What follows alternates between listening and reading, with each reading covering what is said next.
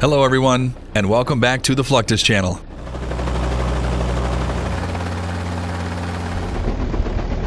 Ever since the advent of naval warfare, the fast and stealthy removal of the troops from enemy territory has always been a difficult task.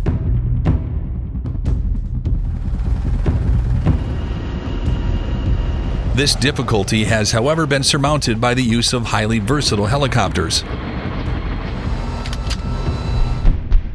When special forces carry out missions in potentially dangerous territory, it is imperative that they be extracted as efficiently as possible.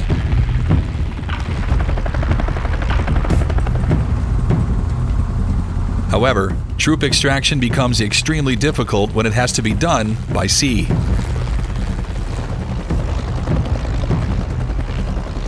While smaller boats can be used to quickly ferry the teams out of danger, ships like destroyers and aircraft carriers are not fast enough to escape detection or immediate reprisal. This is where the combination of sea and air combat technology has proven to be the perfect solution.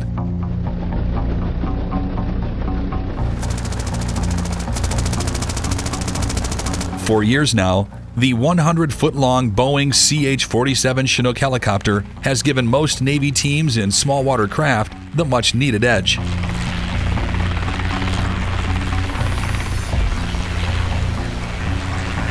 The twin-engine Chinook has an interior bay capable of holding up to 55 troops at once.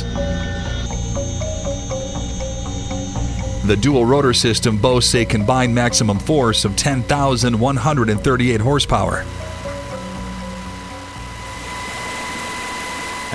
Typically we can provide about 15 to 16,000 pounds of heavy lift support to the customer. So that could be either internally loading a Humvee with a trailer, that could be any sorts of palletized cargo. We have the cargo on and offloading system, the cool system installed in the aircraft. That allows us to use the Air Force 463L pallets to easily get cargo on and off the helicopter with winch capability. We have 3 cargo hooks on the aircraft. So we have the forward, center, and the aft, which allows us to lift just about anything up to the max gross weight of the aircraft, as long as it's rigged appropriately. As a fast deployment helicopter, it also features a large ramp at the rear.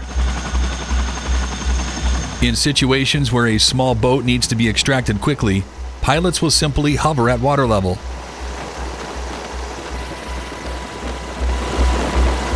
Within seconds, the Navy team, the boat, and the helicopter can be flying away to safety at nearly 190 miles per hour.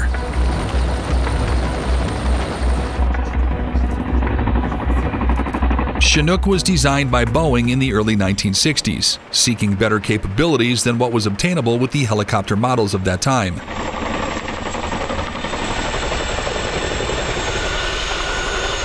The Chinook, with its massive 60-foot rotors, was intended to carry very large payloads into very difficult areas when needed.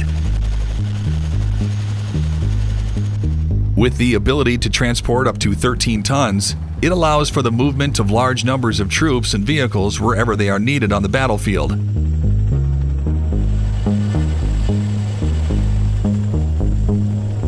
The twin-rotor aircraft was also outfitted with a variety of armaments and could reach heights of 20,000 feet very quickly.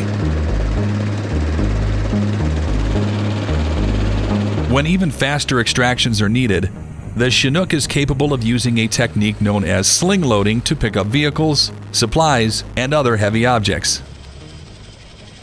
I would say the most difficult and the most dangerous maneuver that we do is doing sling load operations. When we have actual soldiers hooking up a load from underneath the helicopter as I'm hovering just several feet above their head. And to think that, 50 pounds of force could come down on them if I don't do my job. This is essentially a tough sling load line and swivel attached to the bottom of the fuselage. While hovering, the rope can be quickly hooked to straps on the payload by soldiers on the ground, minimizing the time it would have taken to load the helicopter before getting airborne.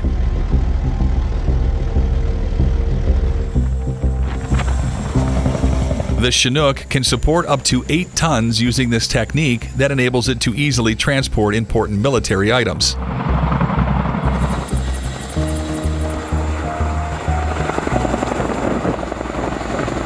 Basically, my crew and myself are responsible for bringing a combat medical team to the initial point of injury and bringing them back to a Role 2 hospital. This is where our medics would be. So we're gonna have a doctor, a nurse, and 2 medics on board the aircraft every time we fly and go pick up a patient.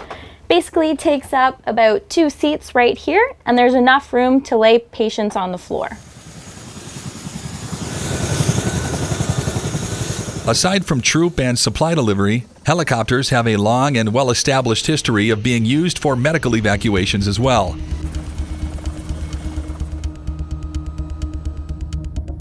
In fact, their ability to remain stable and take off and land vertically makes them capable of assisting or rescuing civilian and military personnel regardless of their location. Currently, most developed countries use helicopters as ambulances for hospitals, as well as Coast Guard medical emergency vehicles.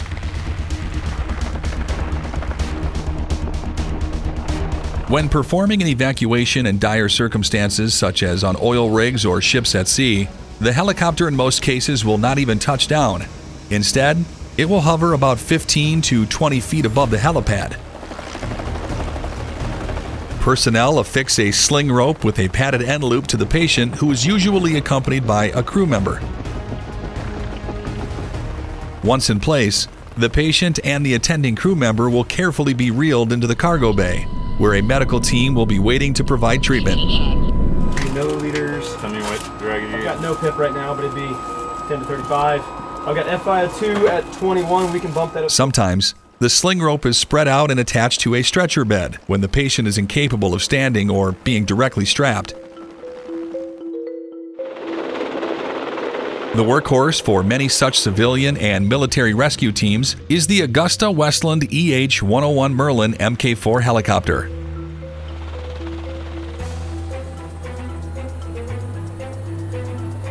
An advanced design first introduced in the late 1990s, this single-rotor helicopter boasts a 64-foot fuselage with enough space for up to 24 fully equipped troops.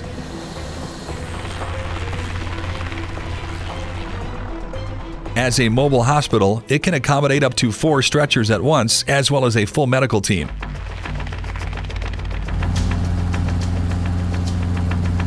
The EH-101 is particularly easy to recognize thanks to its shovel-shaped BERP rotor blade tips, which improve aerodynamic efficiency and increase the max takeoff weight.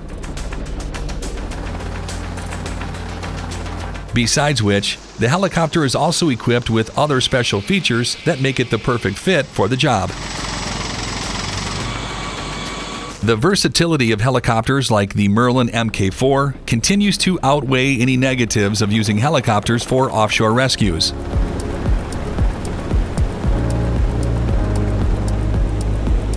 Though rain and harsh seas may cause some difficulty for crew, these rotor machines remain amongst the fastest and safest ways of inserting troops or moving vulnerable people to safety.